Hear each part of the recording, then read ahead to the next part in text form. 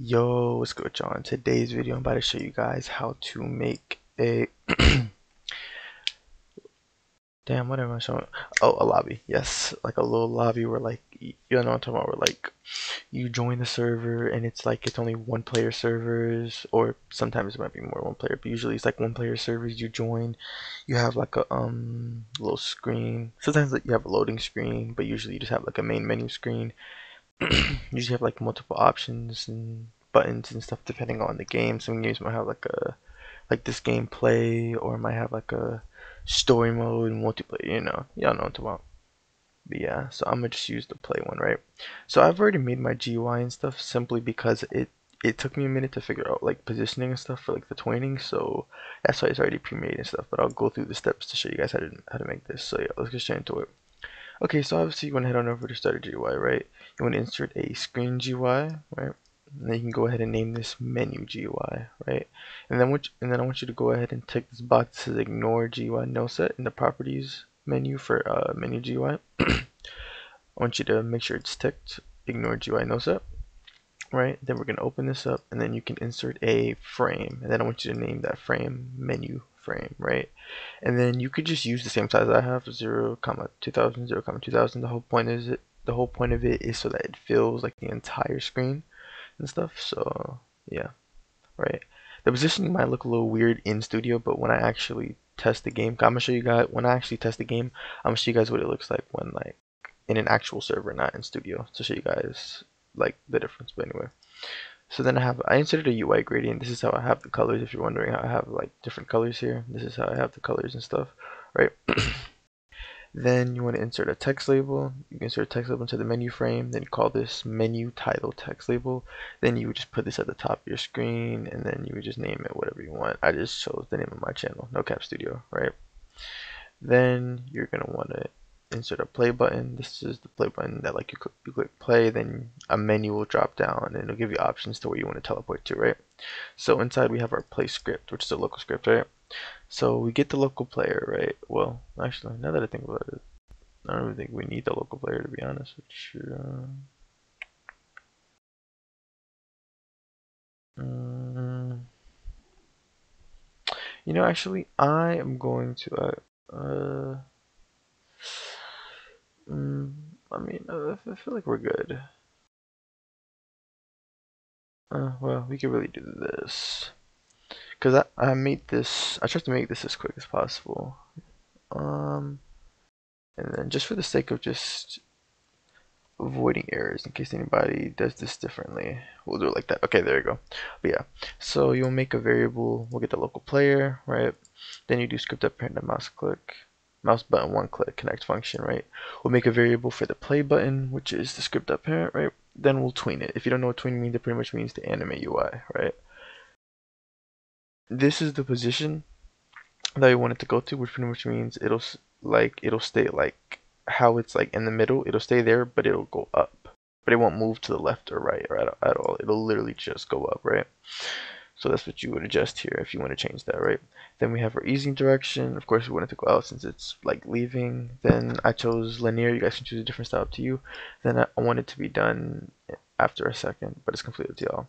Then I used a repeat wait until loop, which pretty much means it will continue to wait until the condition is met. So pretty much until the play button position is equal to that of the tween position, if that makes sense. Pretty much, just to pretty much put it simply, this will not happen until the GUI has reached this position where it's being tweened to, right? Then it'll proceed to disable the play button and then enable the map frame, right? So we're done with the play button. Reminder that all these scripts will be in the description, so you don't have to worry about like copying it down from the video.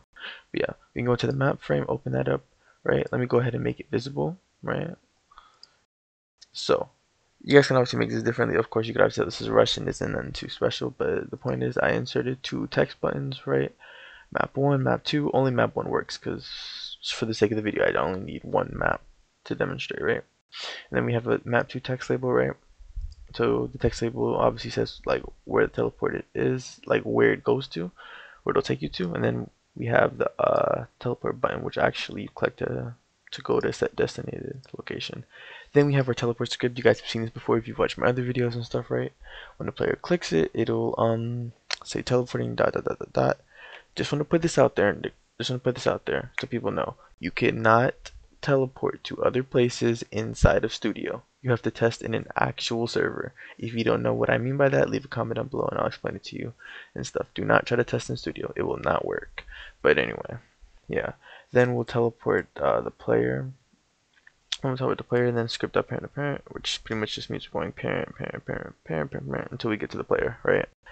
It changes to teleporting because, like, that's just usually what would happen in a game. It's just letting the player know that, like, it's working. Just, sit tight. You feel me? So that's it with that. And I think that was, yeah, I think that was it, to be honest. Yeah, that's really it, to be honest with y'all. But make sure you have the map frame set to disable, right? You don't want, or not visible, I should say, right? So let me publish this right now. I'm going to go on over to the place, like the actual published place. I'm gonna open it up and then I'm gonna switch my screen so that you guys are able to see it. So hold on real quick. You guys should be able to see it now. Okay, there you go. Yeah, there you go. So yeah, as you guys can see, it's like actually like it's like actually centered properly. Well, except for the play button. The play button should be more down, but it doesn't really matter.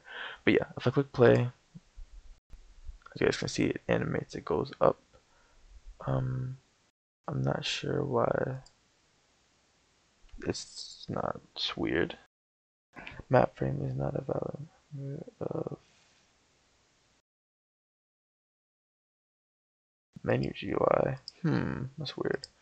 I probably should have left it as is. Wait, hold on. Let's go back here. It says map frame is not a valid member of map GUI. Map frame is not a valid member of map. Manager. Oh, sorry guys. Okay, do menu frame, then map frame. Sorry. Yeah, there we go. I forgot. Alright, well, and make sure you publish. You like literally. It only the actual game only have what you have like actually published, right? So then I'll switch back over in a second to Roblox. When it decides to work. Okay, there we go. Right, we'll click play, it'll animate its way up, and boom, we have our teleport. I'll click to teleport to map 1, it'll change the teleporting, and boom.